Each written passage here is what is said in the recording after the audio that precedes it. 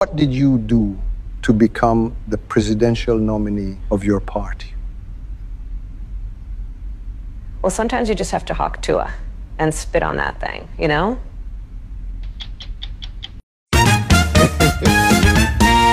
Well, there you go. What's going on, party people? What is going on?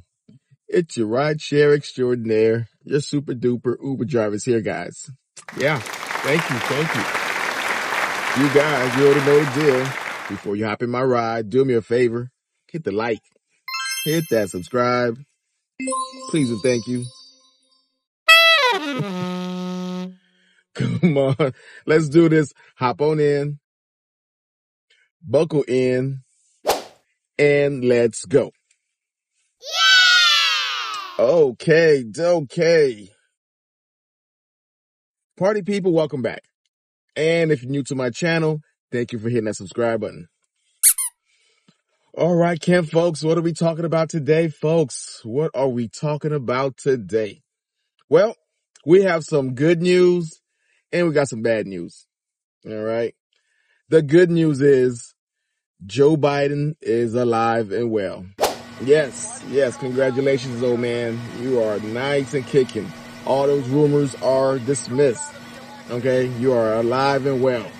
And to prove it, Kamala Harris was in Delaware and she was on the phone with him. Mr. President, thank you for calling in today. Over to you. Julie, if I didn't have COVID, I'd be sitting there with you, standing there with you. I know yesterday's news was surprising and it was hard for you to hear, but it was the right thing to do. The name has changed at the top of the ticket, but the mission hasn't changed at all. And by the way, I'm not going anywhere. I'm going to be out there in the campaign with her, with Kamala. I'm going to be working like hell, both as a sitting president, getting legislation passed, as well as in campaigning. It is so good to hear our president's voice. Joe, I know you're still on the call, and we've been talking every day. You guys heard it from Doug's voice. We love Joe and Jill. We really do. They truly are like family to us. And we do, everybody here does. It's mutual. I knew you were still there. You're not going anywhere, Joe. I'm watching you, kid. I'm watching you, kid. I love you. I love you, Joe.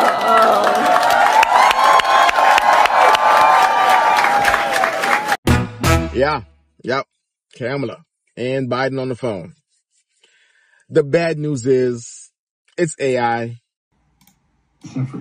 I know yesterday's news was surprising and it was hard for you to hear, but it was the right thing to do. I know it's hard because you poured your heart and soul into me. Okay, let's just go on old 11 Labs and see if that's really all they probably used for this. So, upload. There we go. And let's see what we got. Yeah, looks like they didn't even really try. Joe, are you watching? You hear this clapping? Can you see it? I'm watching. I'm watching. I knew it. Yeah. Why would they lie about this? Who knows? Oh, my God. What a time. Anyway, but seriously, though. We have a lot of people, a lot of black men coming to support Kamala Harris as the new nominee. And, you know, a lot of people are talking about black power and all this. People like Stephen A. Smith, who believes that Donald Trump is afraid of Kamala Harris. Here's another fact. Donald Trump and J.D. Vance are running scared. And Mike Johnson, Speaker of the House, he's running scared too. What's up with all of this stuff about how legal action may be taken? Donald Trump, I know you ain't trying to engage in, dare I say, lawfare, are you? I know you're not trying to do that. Wasn't it you that was on stage saying that the Democrats were engaging in lawfare because they weren't confident they could beat you straight up in an election? We also got Mr. Kuhn here Charlemagne the fraud, he's out here talking about he's going to support Kamala, and he always supported Kamala. Do you think you might endorse Vice President Kamala Harris should she get the nomination? Yeah, absolutely. I absolutely would endorse Vice President Kamala Harris. I supported Kamala Harris in 2020 when she ran for president. I was out there on the campaign trail with her. She was the only reason that I voted for the Biden-Harris ticket to begin with. And, we have our, disagreements on air and off air. But I think that, she is the perfect person, to be to fight in these unprecedented times right now. Yeah. Mm-hmm. It's funny, Charlemagne, whenever she's on your show, you never ask her tough questions. You always ask questions about Mr. Biden, but you never push her for nothing. I guess because she's black, right? Mm-hmm. And we have Al Sharpton also, who is, Al Sharpton.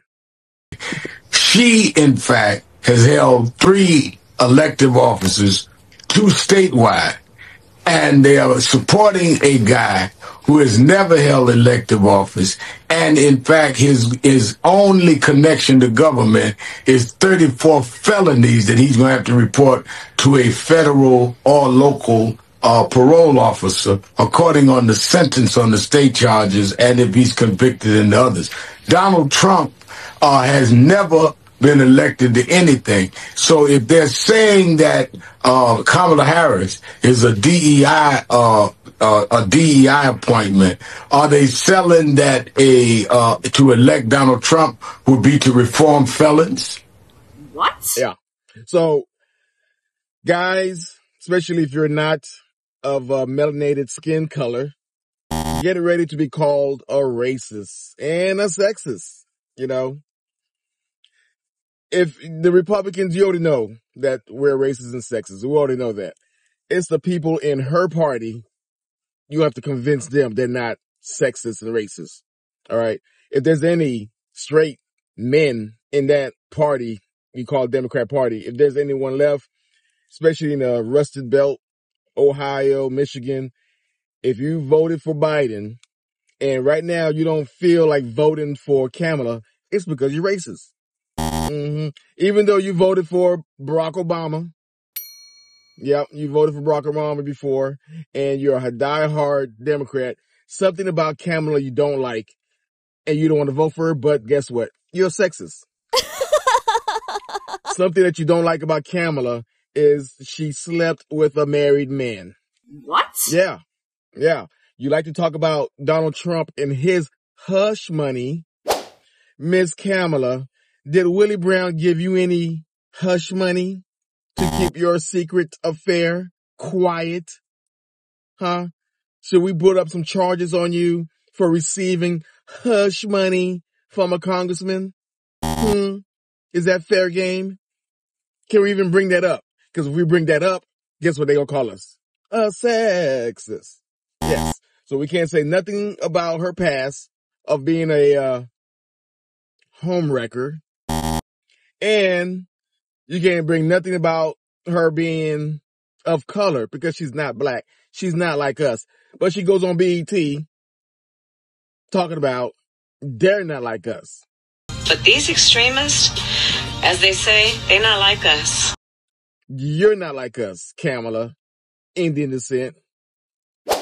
And she married to a, Kanye, help me out. I'm not going to say what race, what people, I can't say that. Yeah, you married to one of those. And you're like us. You're going to use that card, right? It's fair for you to use that card when it's convenient for you. But you go around talking about that you're not black. But you're also Indian American. And I'm just curious. Indeed. What's the best? How do you describe yourself? Did you read my book? How do I describe myself? I describe myself as a proud American. You can't even bring up the fact that Joe Biden said that he's going to appoint a VP that is a black woman because he was threatened by other black women. I also remember the summer of 2020, I was a part of a large group of black women where we told Biden, hey, if your VP better be a black woman, here is the short list. You need to pick someone from this list. And fortunately, he did. And so black women are paying attention because we hear what's going on, we see what's going on, and we don't like it. You bring up that fact that she's a DEI candidate, they're going to say that's racism. But they're the same people that goes around thumping their chest about DEI. Which one is it? Are you proud to be a DEI or you're not proud of being a DEI? Because we all know she's not qualified. So yeah, this election season, you cannot bring nothing up. You bring up her policies about the border, it's racism. You bring up her laugh and cackle, it's sexism. There's nothing to bring up. So Donald Trump, if you're listening, just stick to policies. And if you ever have a debate, I hope it's on Fox. I hope she got the galls to go on Fox because Fox will be fair. Unlike, I got to take that back because Jake Tapper and Dana Bash was kind of fair the last debate.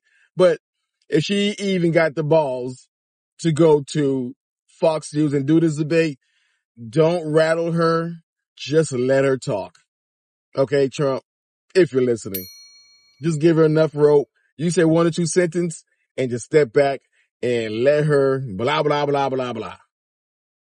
All right. Because she is the smartest person in the room. She is a beautiful, smart black woman. They love to say that. Oh my God. What a world we live in. Anyway, that's my thoughts for the day. If you guys got any value on my content, do me a favor. Hit the like. Hit that subscribe. You see that notification bell? Turn on that notification bell so you get my latest and greatest. Share this content with your best friends and tell your mama I said hi. All right. Till next time, guys, I'll see you again.